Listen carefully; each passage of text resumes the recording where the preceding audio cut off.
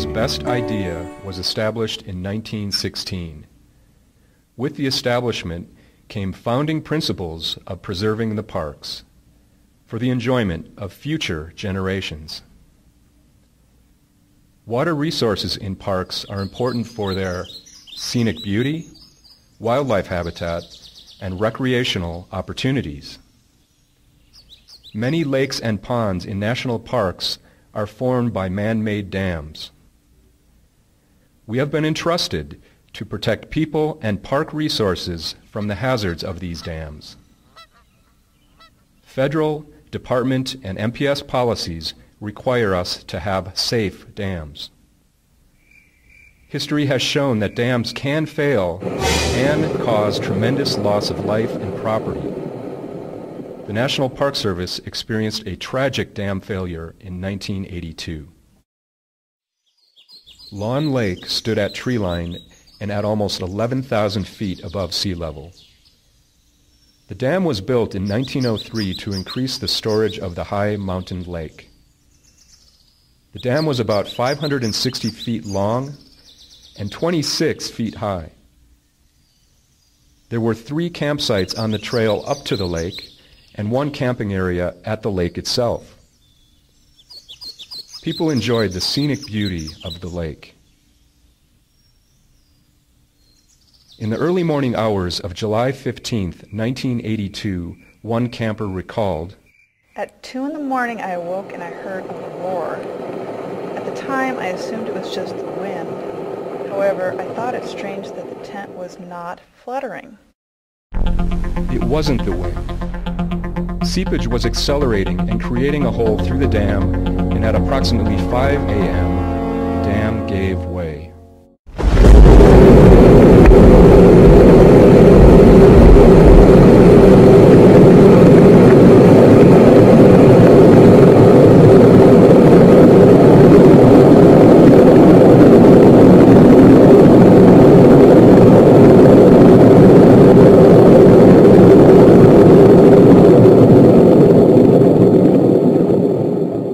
The lake lowered rapidly, nearly 700 acre-feet of water, enough to fill a sports stadium 3 times, drained in about an hour.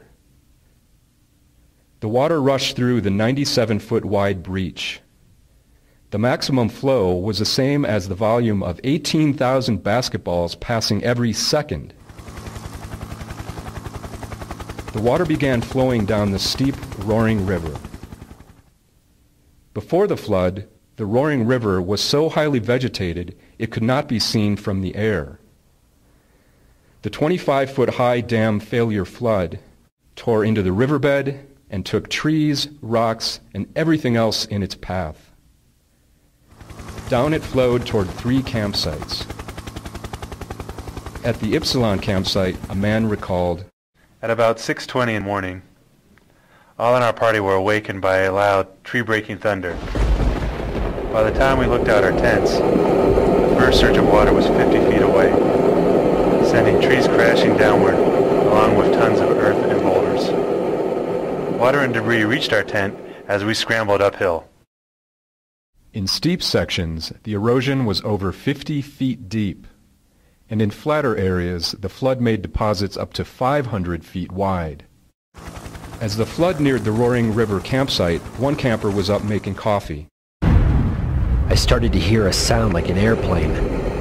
Also, there were loud booms, and it got louder and louder. I got suspicious and started to look upstream. I saw trees crashing over and a wall of water coming down. I started to run as fast as I could for high ground. There was a deafening roar. I fell and got up and kept running. I stood on high ground and called out to my campmate and watched it wipe out our campsite.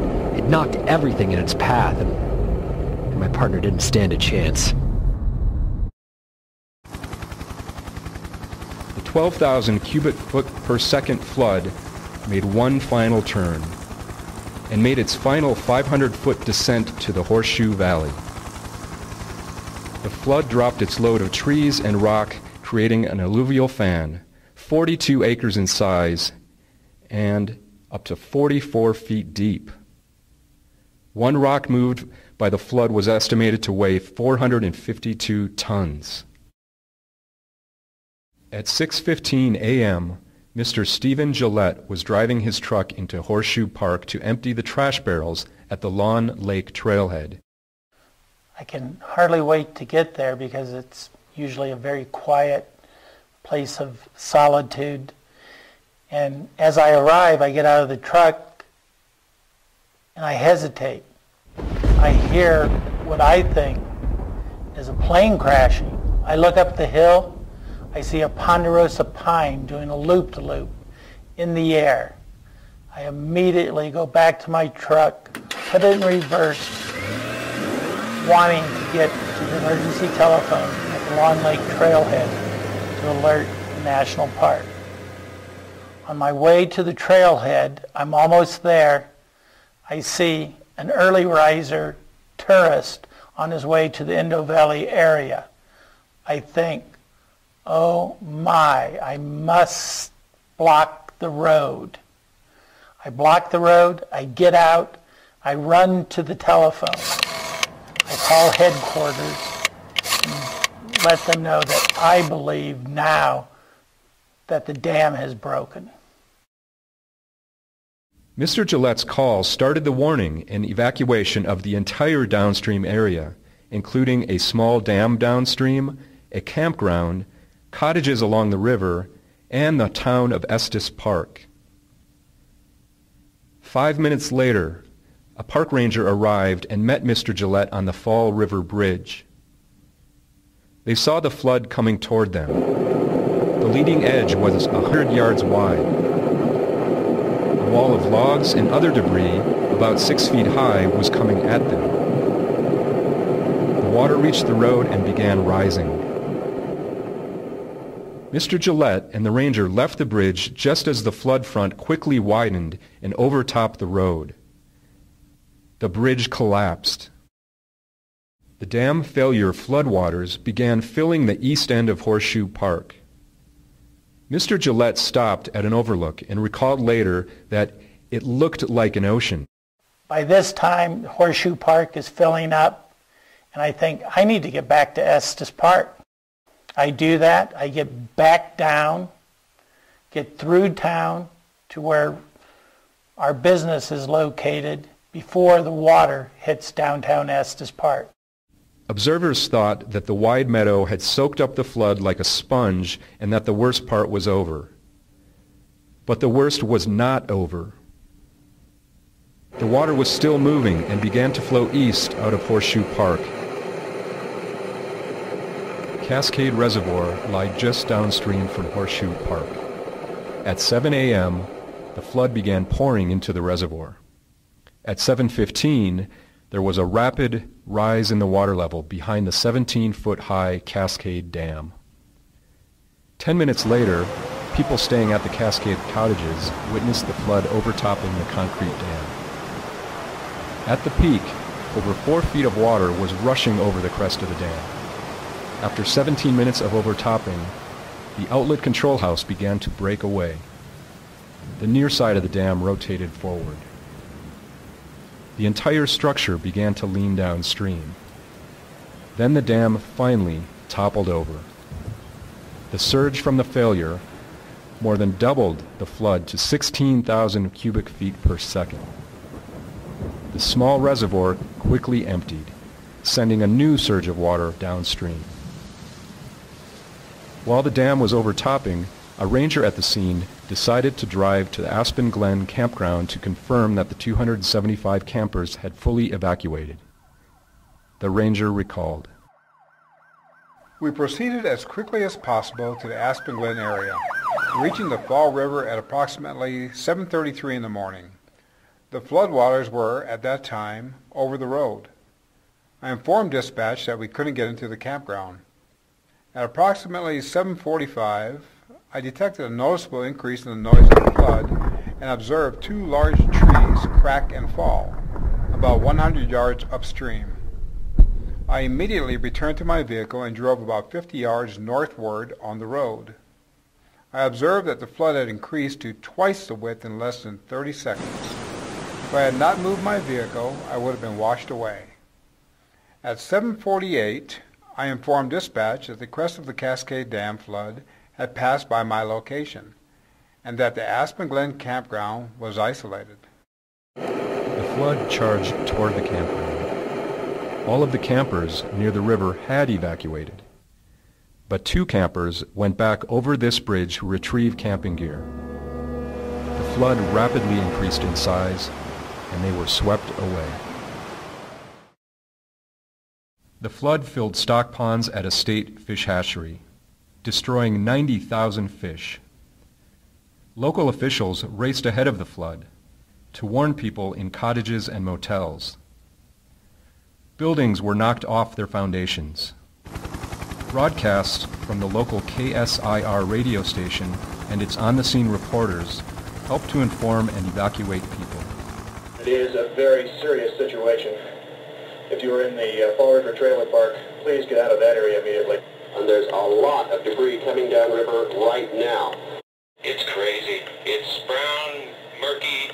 Every time it hits a lamp pole, it does a rooster tail type of effect. There's a tremendous amount of debris that's associated with all this water. There are propane tanks which have been broken loose. These propane tanks apparently still are full, and it is possible to see the propane vapors evaporating. As the flood began to recede, officers forded the waters after hearing reports of people trapped in a building. Fortunately, no one in town lost their lives. Downstream of the town, the Fall River floodwaters entered Lake Estes. Logs and debris floated on the surface. Olympus Dam contained the flood. By 9:30 a.m., the critical emergency had passed. 177 businesses were inundated, representing 3/4 of the businesses in Estes Park. Damages totaled $31 million, and the town was declared a federal disaster area. And most tragically, 3 lives were lost. Even after 30 years, the after effects of the Long Lake Dam failure are still very evident on the park's landscape. Today, how do we keep dams from failing in the national parks and causing destruction like the Long Lake Dam failure? First, we keep an inventory of all dams. We also inventory dams we don't own, whose failure would harm park resources or people downstream. Secondly, for the dams we own, we assign Park Service staff as dam tenders.